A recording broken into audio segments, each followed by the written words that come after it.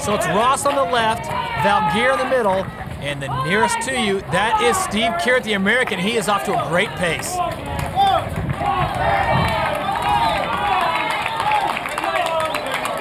That's 35 meters down, 35 meters back. You just have to break the plane. That's exactly what Steve Kirit did. He had a real nice turn, Todd. And a great pace here. He looks real smooth and his grip seems to be holding. Trying to set the pace to beat for the second heat. That's 265 pounds in each hand. Glenn Ross having some problems. Steve Kirit almost off track. He has to set and re-grip. All three of these guys have sat down there in complete fatigue throughout their body. The grip is what went first. Steve makes it over the line. Jon Valgeir of Iceland really struggling with just about 2 meters to go.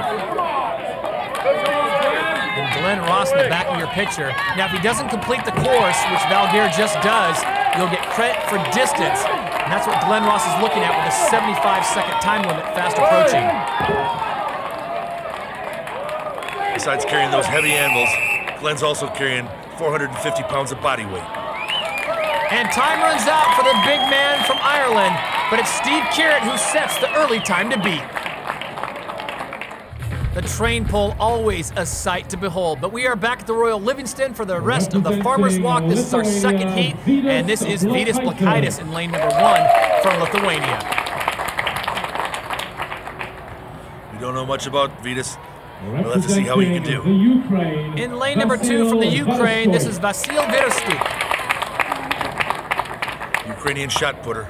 He's quite an athlete. And we know this guy oh too well. This is Hugo Girard, quite possibly the strongest man in all of North America, Kaz.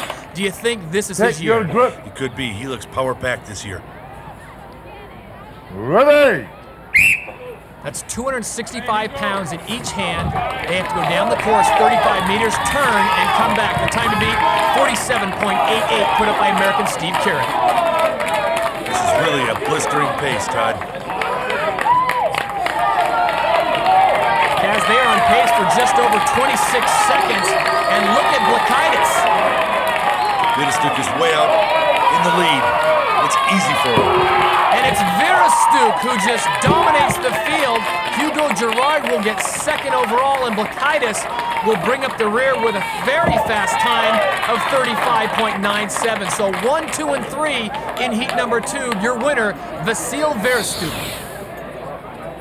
We saw Vasyl spread out to an early lead and make a strong turn and leave veteran strongman Hugo Girard in his dust. In a small surprise, Vasyl Virastyuk wins the Farmer's Walk. Hugo Girard a solid showing for second. Vidas Blekaitis was third. Steve Kirit won his heat, but his time was only good enough for 4th place.